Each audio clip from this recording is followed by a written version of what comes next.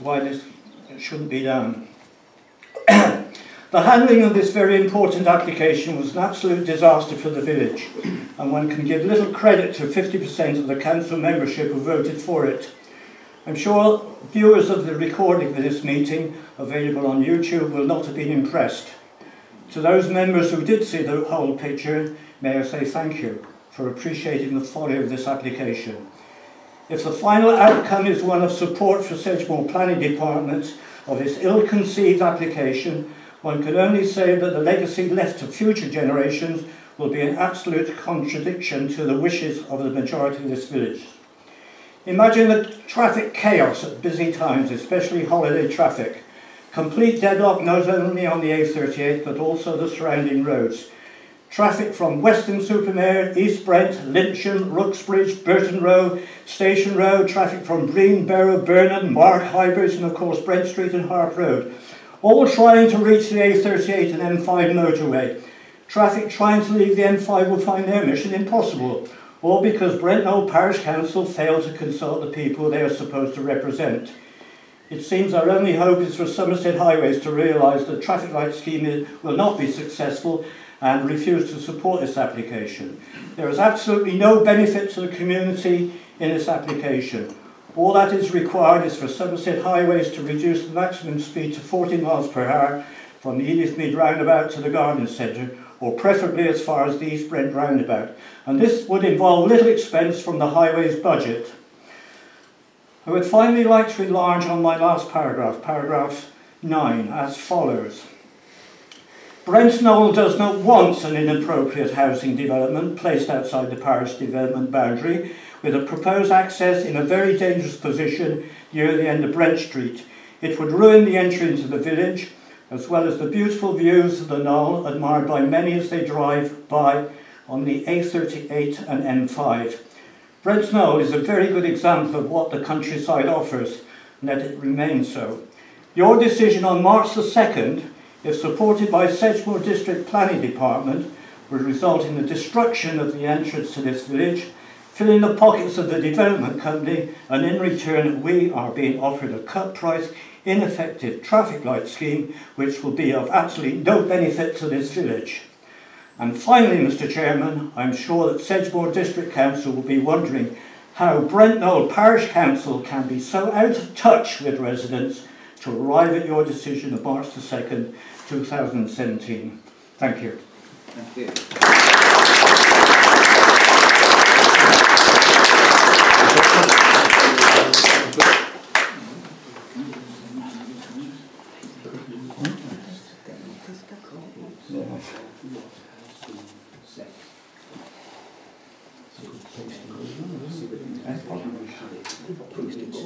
One of our councillors has asked, would those that have spoken be kind enough to let us have copies of what you said, please? Yeah. Yes.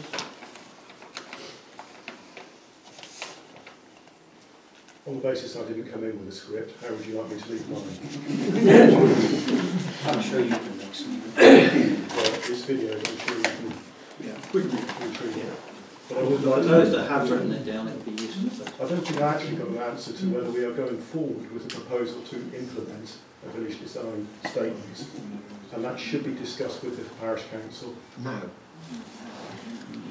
We will add it to the agenda for consideration next time, but it hasn't been come up before, so in the last 2 years. So we'll put it on our agenda for next meeting. It cannot be discussed tonight, it's not on the agenda, unfortunately. We're not allowed to put things on an agenda that have not been previously published. And since this development does not come up on the agenda, we can do nothing about it until the next parish council meeting. You're not having any other business? Because my We don't have this any, is specifically about the planning permission. Well, we have that as a report, which is obviously agenda items for the forthcoming meetings, and clearly that would go on there. But it wouldn't actually be debated or discussed until the following meeting. Excuse me, can I just say that the point I was trying to make at the end of my presentation was that actually you haven't followed the guidelines You haven't had a referendum of the people, and it's an extremely important development because of its implications, not because of its size. And I will leave this for you to read, and the particular points that you failed on are highlighted in there. Now I would suggest you read it, and I would really like you to consider whether or not actually you ought to be convening a special meeting, because this is appalling. Absolutely appalling. I'm sorry to say it, because as I say, I try not to say, but when you sit there saying, oh, we can't, I understand it's not on your agenda for tonight, but this is important and you need to take it as such. So I'll leave you this, which is the House of Commons Government Guidelines. Okay? Thank you. Councillors, was there anybody who wanted to make any particular point at this stage? So when will you discuss whether you will review your decision? If you're not going to do that tonight, will you put that on next month, or will you have a meeting like you were suggesting in between special? About that under matters of report at the end of this meeting. That being the case, and the point I was making about departing from policy, which I hope Councillor Filmer understands what that term means, I would like a full explanation as to why, if during the parish council meeting the decision is voted in favour, as to why that decision to depart from policy is to go ahead. Chairman, if I can. I mean, the issue's been raised about why I was in the room, and comments have been made, a number of letters that have been sent to the Sedgemoor that I have taken a different course of action on this application than others. I have explained it to some, but I would be happy to explain it why, if that's all right with you. Please do. The situation with my position on Central District Council Planning Committee is we have a standing order on that committee which basically says that we can either be involved at the parish council level or we can be involved at the district council level. We can't be involved at both. When we make the statement at the planning committee at Sedgemoor, we have to be able to say that we have taken no part in any discussions relating to a particular planning application at the parish council level. And that is why normally I leave the room and take no part. The application that was before us here, and also one that potentially might be ahead of us in the future relating to Station Road, related to two exception sites, which are, as people have said, this policy of P4, which means they are adjacent to the development boundary but not within it. Those have meant that there have been discussions with the parish council with people relating to those sites well in advance of any submission of any planning application, and that has been over a period of months, on the basis that the parish council would be involved with the discussions but would make no comment in terms of giving a definite yes or a definite no, but they were without prejudice discussions. The fact that obviously as a parish council I was involved in those discussions means that there was no way that I could stand up at Sedgemoor and say I have not been involved in discussions and therefore am leaving the parish council meeting. And so at that point, when we discussed those right from the start, I explained to the parish council that I would be unable to represent at the district level because I was involved at the parish level, and therefore whilst I would stay within the meeting here if and when a planning application came forward, I would not be able to get involved with the planning committee should it ever end up at Sedgemoor's planning committee. So it's because of avoiding predetermination that I normally have to declare those interests. Because in effect I was already involved in the discussions anyway, I couldn't make that declaration at Sedgemoor, and that's why I'm then involved at the level here. Now obviously no one knew what the situation would be in terms of what the planning applications would be when we first started talking about the discussions. But that same position does not only pertain to that site, it will pertain to the site relating in Station Road if and when that ever comes forward. But that is why it was different for me to be in or out of the room, but it is still based on the same policy that Sedgemoor has this non-predetermination. But yeah, okay Bob, but then what's your position at district level? In terms of this planning application? No, what's your position at district level? And then what you're leading to, I mean, I'm a Right, district so- councillor and I'm chairman of the planning committee. Right, so you're chairman of the planning committee. So if you vote for at district level, you already set a precursor that as the chairman of planning, if you vote for something, you set a dangerous precedent within Side Sedgemoor because of who you are and at district level. If any of us have discussed anything to do with you of planning, especially other council members asking for your advice in previous years, you've always ran away from it because you couldn't be involved with anything at district level because your position on a district. Okay?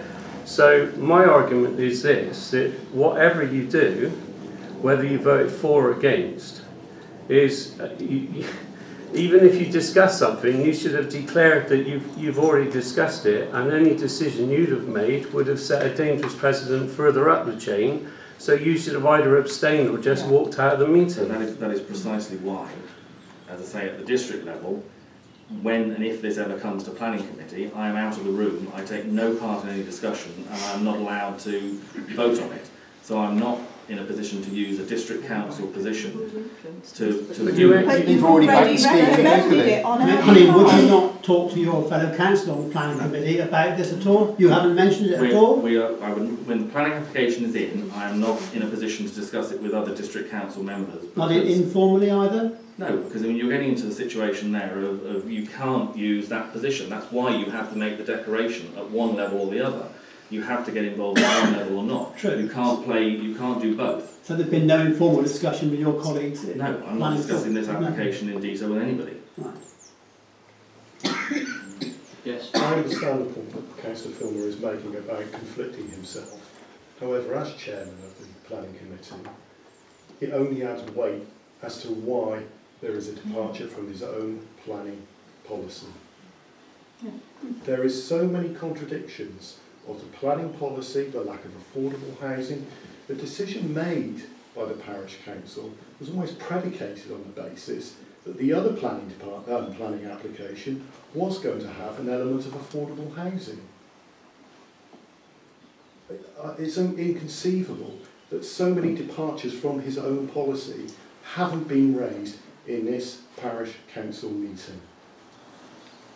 I think moving away particularly from our elected representatives issues, there's an even bigger issue than that, and that is that very, very clearly on that video there was a member of the parish council who spoke up very clearly saying they were unhappy about the size of the entrance to the development, and the response, he was totally slapped down, but the person that did it, unbelievably, and was allowed to do this, was the developer themselves, and their actual response was to tell the councillor, which included all of you, because none of you turned around and said, oh yes, we knew that, you know, didn't you know that actually you hadn't got a clue what he was talking about, that the plan had been changed, that the actual position and size of the entrance had been altered, and that there was an additional bridge been added. Now, as soon as you'd heard that, what I find inconceivable is why none of you turned around and said, we can't go any further with this, because actually you've just told us that we don't have any full information, and you could have changed everything on that plan and we don't have a clue what's on it. Because if you didn't know that, you did not know what they were submitting.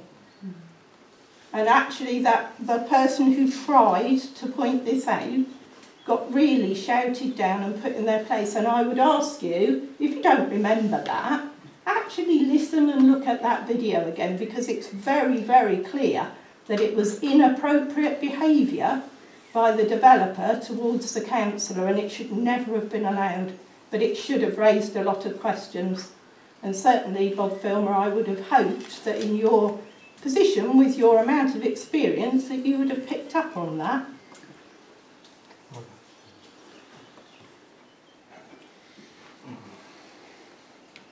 No comment. Well, there was no comment before either.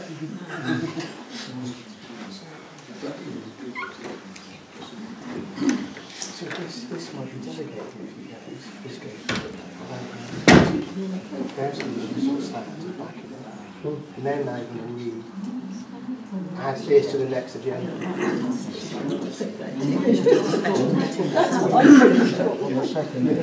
Excuse me, can I just say, you're obviously going to try to add this to your next agenda, discussing what's happened tonight, but so far, your decision that you've backed the plan is still heading to Sedgemoor. In a few days it could be delegated, and then the decision's already going to be made and it's going to be too late.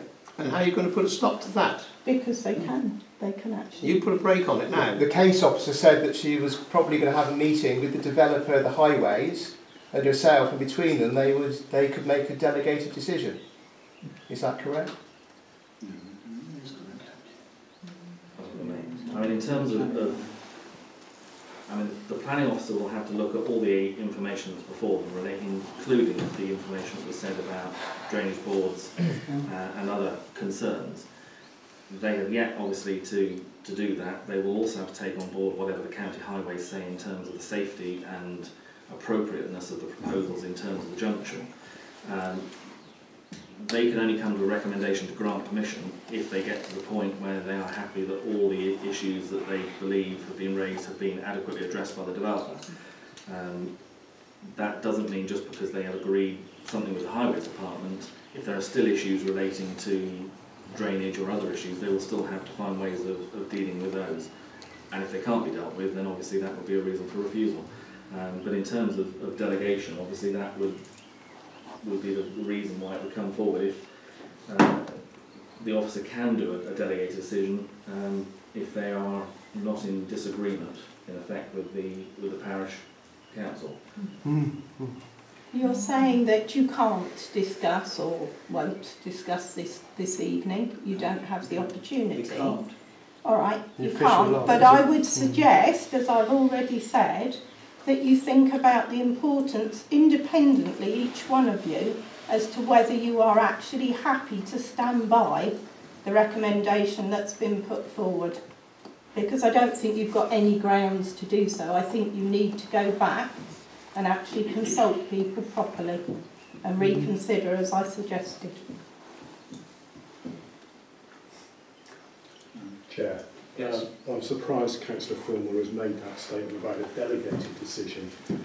As I keep on saying, this has all the hallmarks of a departure decision or departure policy that would have to be referred. It could not be a delegated decision. It's in contradiction of your own core strategy, Councillor Filmer.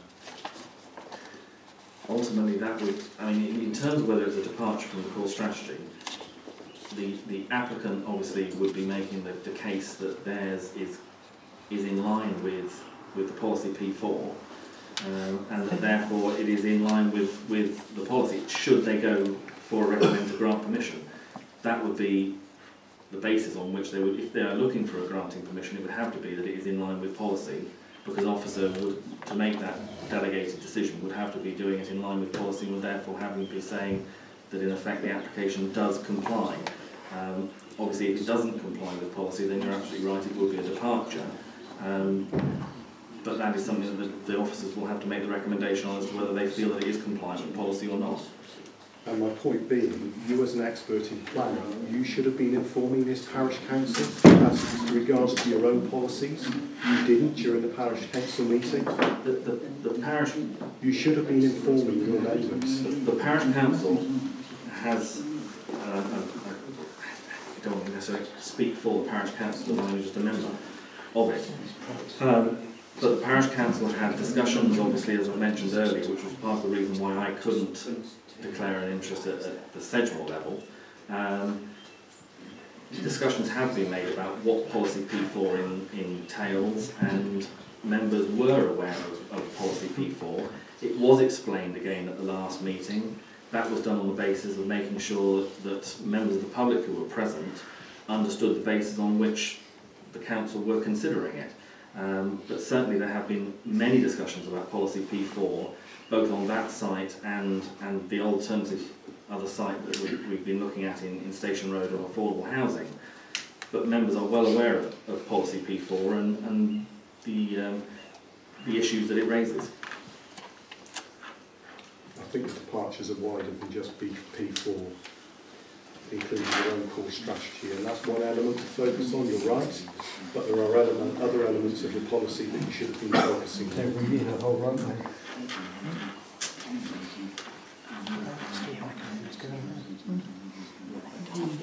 Mindful of the time, and we have got to have a formal meeting tonight, we will consider the points that have been made regarding having a special meeting to review decisions as a point of, at the end of our meeting, to consider whether we put it on a special meeting or our next formal meeting, and that will be public knowledge when that is coming. But I did raise at the last parish council meeting, out of turn, but I did say that if you actually rejected the planning application now, it would have forced to have gone to a full planning committee hearing at Sedgemoor district level, because as you voted for it, and obviously Councillor Filmer, who's actually the chairman of that, can't be involved at district level, but set a dangerous precedent anyway. If it automatically will go to deferred anyway, so you're at great risk of it sneaking through anyway. A lot of us members, the residents of the village, felt very strongly about the fact is that the development came in originally with affordable housing, latched onto the fact they could squeeze it through as a P4, then suddenly loaded all the questions at the second public consultation, which was poorly advertised. But essentially there, whenever we asked any questions of the developer, we were greeted with quite hostile rebuffs back. But there was no question on there whether the residents wanted it or not. It was all about, you're going to choose this traffic scheme or the next one. There was no question there saying, do you want it anyway? So they had a biased view at the second consultation. At the third one, it was just they were just slamming it through, wriggling it through on a P4 development. It's very slim. If you actually read the interested parties from Sedgemoor District Council, the conservation officer, she recommends a refusal because there's massive amount of breaches in what the developer has actually applied to do. Hasn't stated anything about the listed monument called Brent Knoll at all in any of the applications, or any of the details addressing any listed buildings that the development is actually will compromise. So at the end of the day, the 7th is when you've got a choice to either change your tune and actually send an email to Sedgemoor and say, on second thoughts, we've had a reconsider and we're going against it.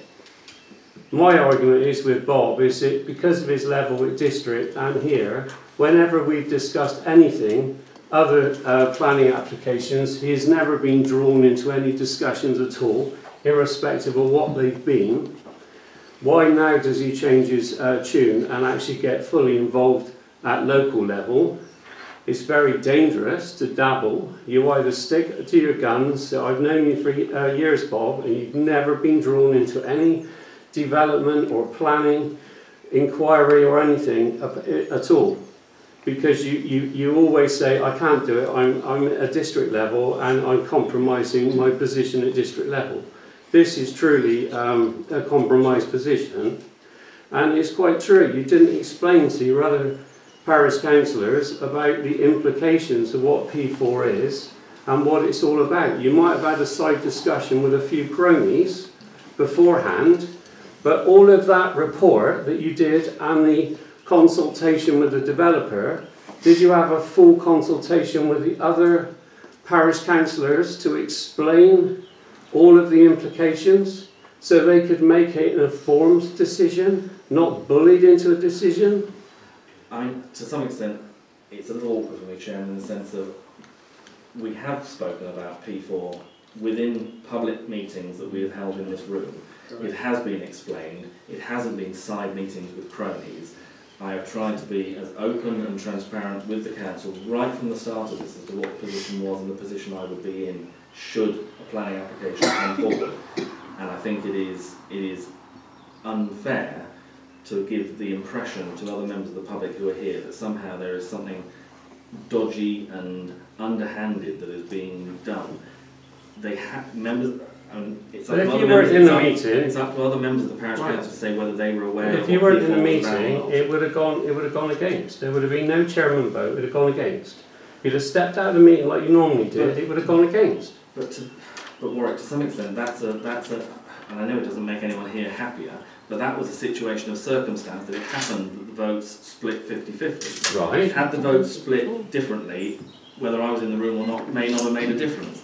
We didn't know what the application was originally. We didn't know how votes were split. The involvement. Well, you threw the application out originally.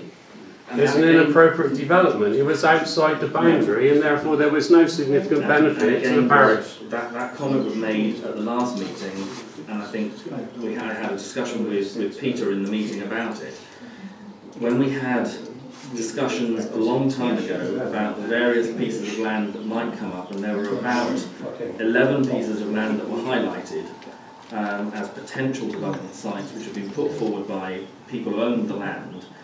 Those sites were brought forward to the parish council. We were asked to pick our priority sites as the ones we thought would be the best ones to go with. We picked a couple of sites. This site was not one of those two, but it was not ruled out as an inappropriate site. It was just not picked as one of the priority sites. The top priority site, which I think all of us would have been over the moon with, hasn't come forward because the landowner doesn't want to play ball. The other site is being looked at the moment as well. It was the landowners and their agent who obviously decided to come forward with their proposal on this other piece of land, but it wasn't in the way that you're saying that it was ruled out as an inappropriate site for development. It was not picked as one of the ones to go for in the priority sites. No, but I think the minutes of your meeting was ruled out due to traffic implications. Can I just say that we're going to have to close it, please, because otherwise we will. But surely the consensus of the village is a heated discussion, and as chairman you did a casting vote.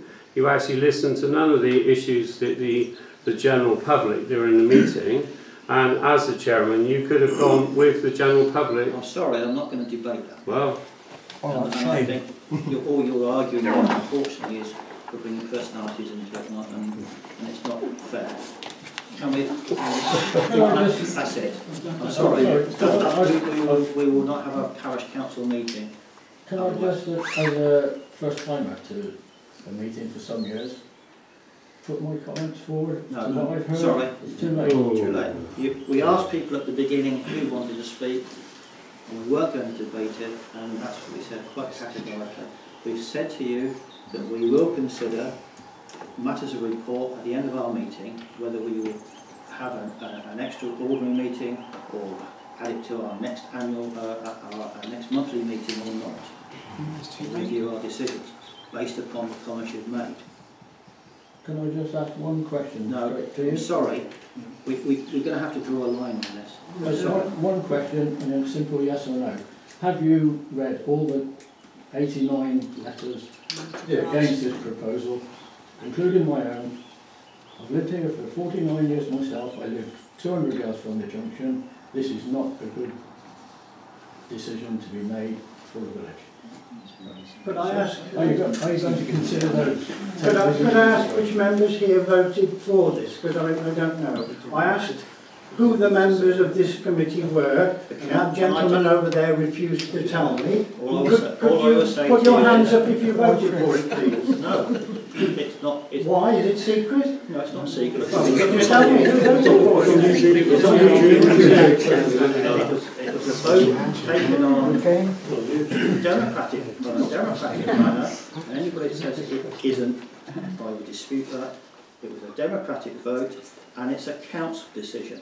Irrespective of individuals, at the ultimate end of it all, any process, any decision that's made is not secret. Well, it's a council decision. Who voted for it then, please? We're going to have our meeting. Not a secret. Very disappointed with this council. Very disappointed. Well, can I just add one thing? I should be saying. Yeah,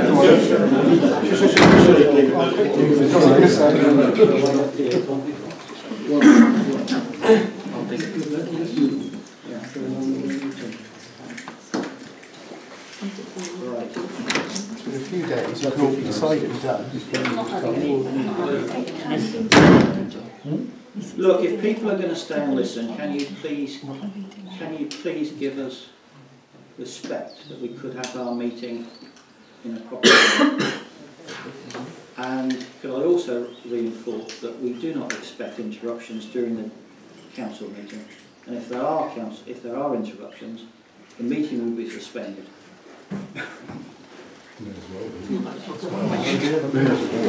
So put in a naughty corner.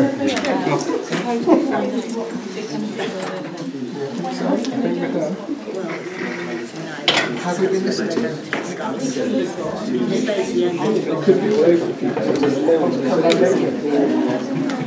I'd like to. Sure.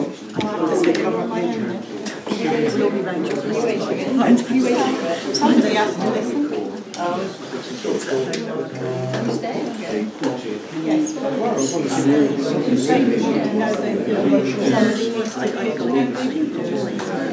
Somebody needs to stay to find out what they discuss.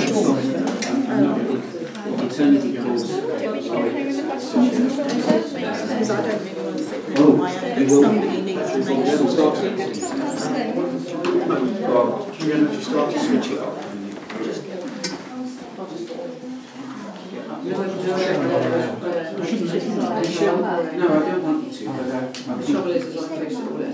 Because what will happen is...